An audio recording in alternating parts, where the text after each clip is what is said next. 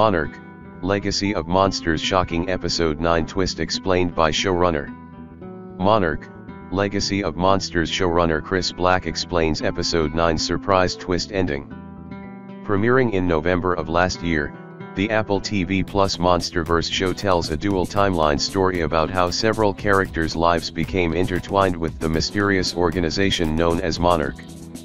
After a number of big revelations so far this season, the biggest shock yet came during Episode 9, titled Axis Mundi, when Keiko, Mari Yamamoto, was revealed to be alive in the Hollow Earth following her apparent death in Episode 1.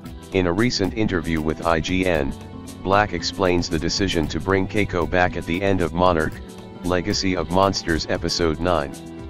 According to the showrunner, bringing Keiko back was always on the cards because she is such a great character and Mari Yamamoto is such an extraordinary actor and such a delight, and her scenes with Wyatt were so compelling.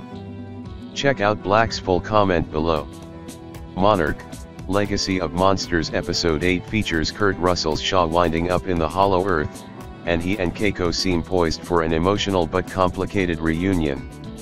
Yamamoto's character will likely have questions about what became of Bill after her death, with Shaw having the difficult job of revealing that her former lover died while on an expedition to Skull Island in the early 70s, as depicted during the events of Kong, Skull Island. In addition to the complex emotions that are sure to be brought to the surface, Keiko has evidently become something of a survival expert during her time in the Hollow Earth. Keiko's practical skills could end up being crucial to everyone getting back to Earth in one piece.